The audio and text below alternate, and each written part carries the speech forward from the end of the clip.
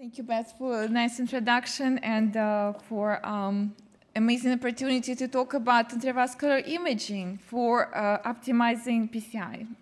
So we are going to start with the quick overview of lesion characterization and post-PCI assessment with intravascular ultrasound and optical coherence tomography. These are two currently available intravascular imaging modalities for us in the cath lab. Then we are going to look at most recent clinical trials on intracoronary imaging and outcomes after PCI. We'll look at patient and lesion selection, and finally we'll try to describe optimal PCI. It's a PCI which meets imaging criteria for achieving best clinical outcomes. For more than 40 years, intravascular ultrasound is a very important addition to coronary angiography in the cath lab. Intravascular ultrasound uses reflected acoustic energy to generate high-resolution images of the vessel wall. This is a healthy vessel wall with a three-layer structure, intima, media, and adventitia, very different from atherosclerotic lesions, which can be classified as soft, fibrous, or calcified plaque. Very important distinction for lesion preparation, making decision for lesion preparation. Before PCI, intravascular ultrasound can give us a lot of measurements, minimal lumen area, diameters, the same measurements at reference area. We can calculate plaque burden. These are very important measurements for stent sizing and placement.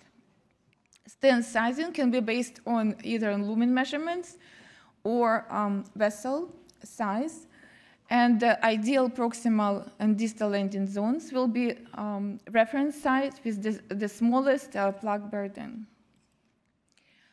Minimal lumen area cutoff of 4 mm² is the cutoff to differentiate lesions, non-ischemic lesions, for which revascularization can be deferred. If minimal lumen area is less than 4 mm², FFR or non-invasive stress tests are required. IVUS can help make a decision if these tests are not available.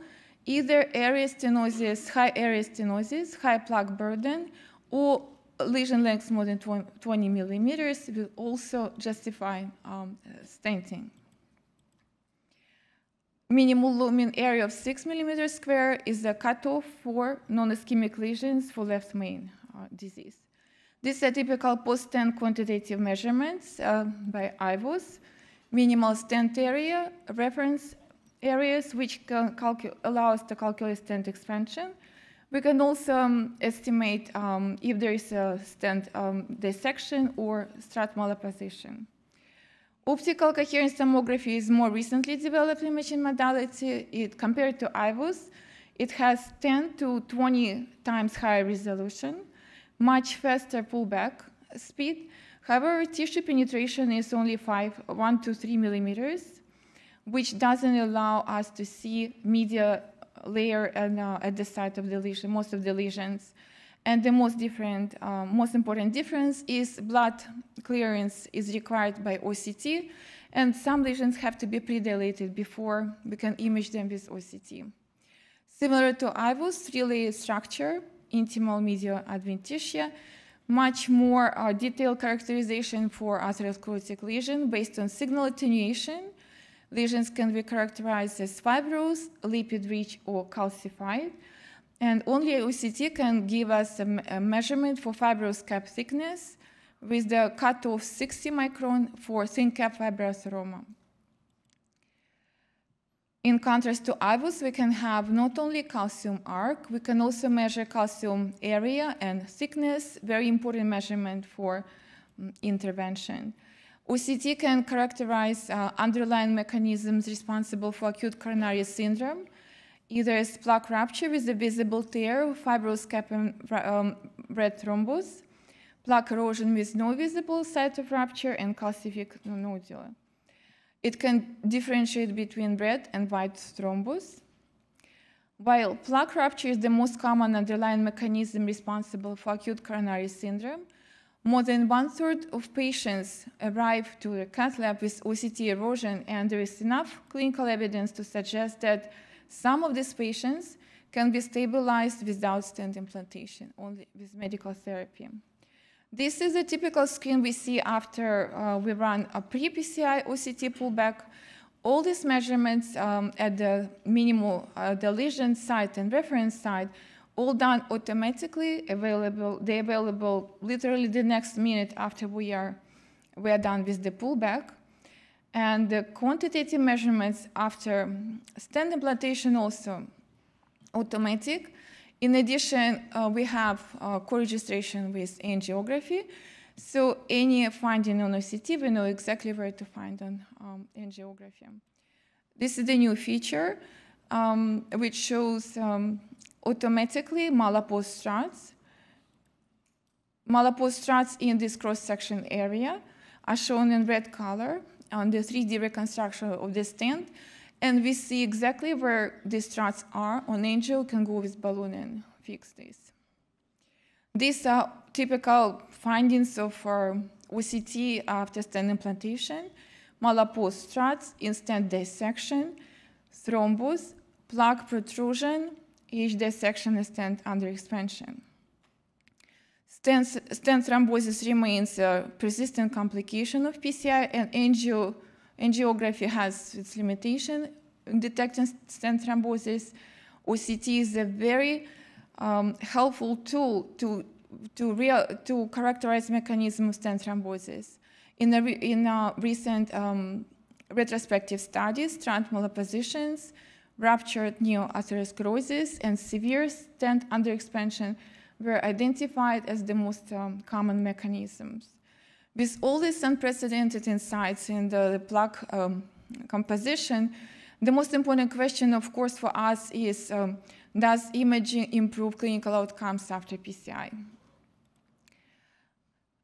8 randomized trials comparing IVUS and angiography-guided PCI. Out of 8 trials, only 2 trials showed a significant reduction of MACE with IVUS guidance. These trials had the highest number of patients, but most importantly, they had very complicated lesions and patients. So the goal of the recent Ultimate trial was to see if benefits of IVUS can be detected in all comers, in all patients. 1,500 patients were randomized to either IVUS or angiography-guided PCI, and the primary endpoint was target vessel failure, composite of cardiac death, target vessel myocardial infarction, and clinically driven TLR at 12 months. In the IVUS-guided group of the patient, optimal stent deployment was defined as following.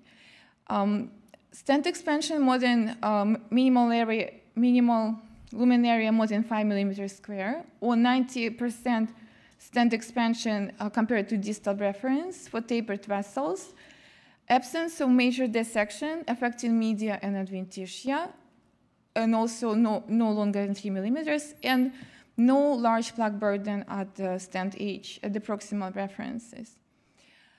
These are the results. At 12 months, target vessel failure was only 2.9% in IVUS-guided PCI, significantly lower than 5.4% in angiography-guided group. And I think the most impressive result is shown in this slide, which shows that only 1.6% of target vessel failure was observed in patients who had optimal PCI, while 4.4% MACE occurred in suboptimal PCI.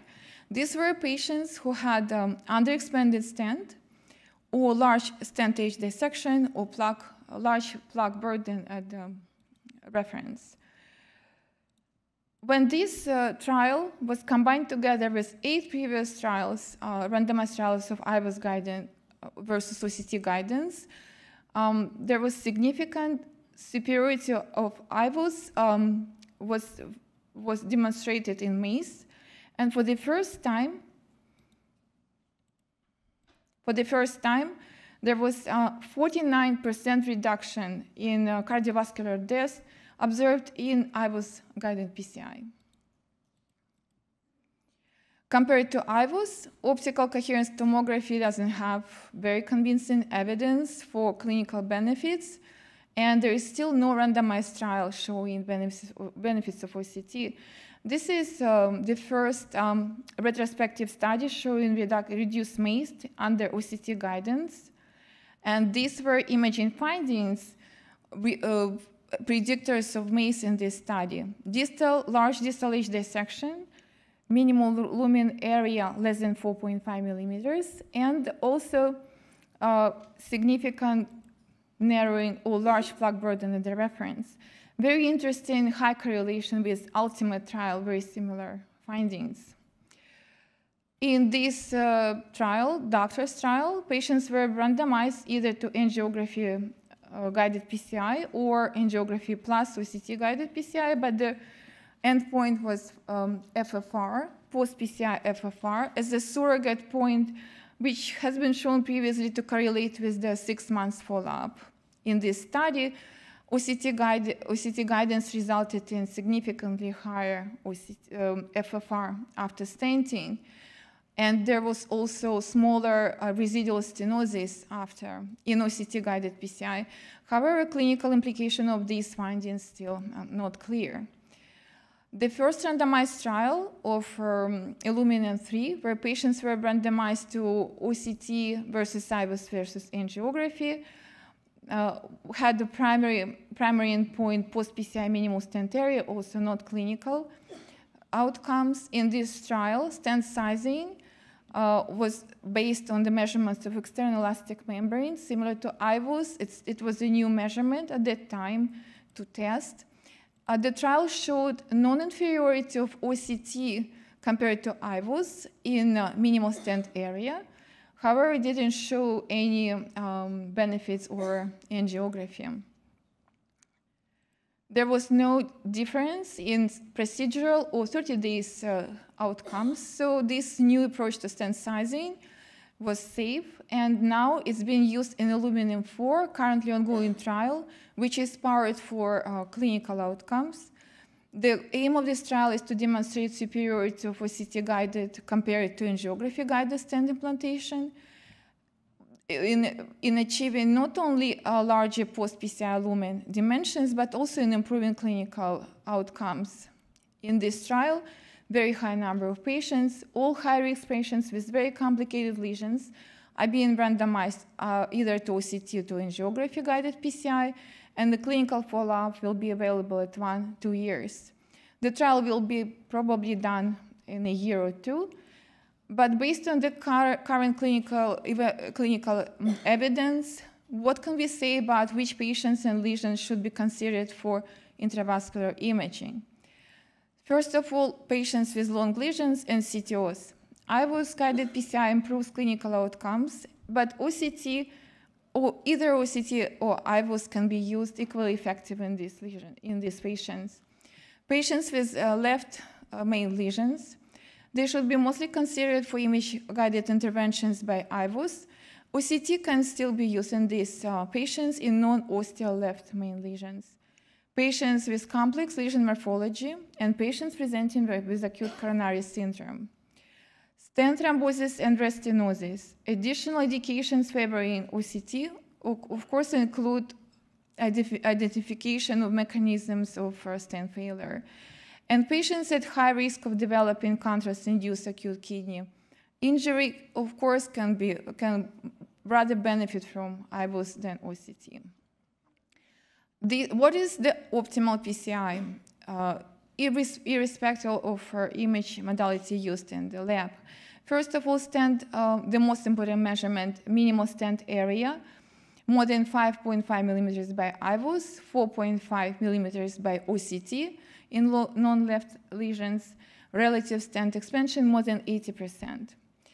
Malapposition distance should be smaller than 0.400 micron, less than 1 millimeter length. And what are the findings, what are the things we should try to avoid or treat? First of all, residual plaque burden and large dissections which involve medial and adventitial layers. Image interpretation is a very important part of performing optimal PCI.